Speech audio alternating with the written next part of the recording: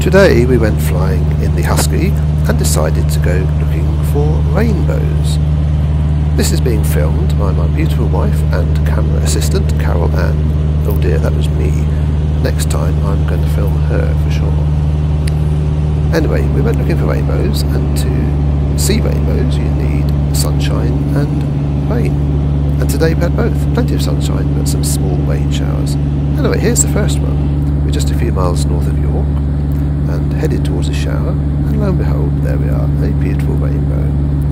Very pretty indeed.